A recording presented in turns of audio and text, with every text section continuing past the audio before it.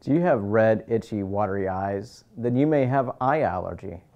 Eye allergy can occur alone, or it can occur with other rhinitis symptoms such as runny nose and sneezing and congestion. Eye allergy occurs due to an allergen landing in the eye, such as a pollen, mold spore, or pet dander, and causing inflammation. That inflammation causes a release of chemicals such as histamine, which causes your eye to water and itch.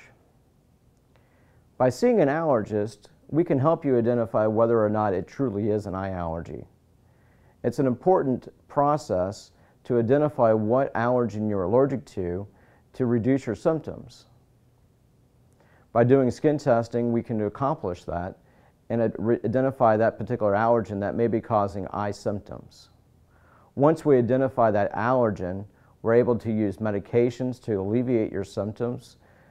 Those medications include topical antihistamines to reduce itching and watering of the eye. We're also able to identify ways to reduce your exposures to those allergens.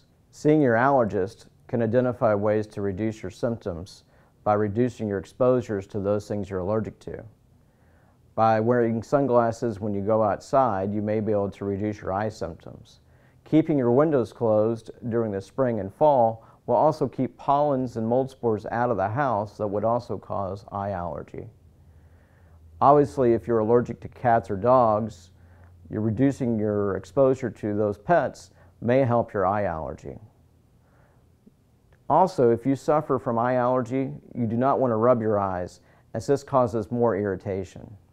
By reducing your exposures to the allergens you're allergic to, allergen immunotherapy and medications, we can help alleviate the eye symptoms that you're having.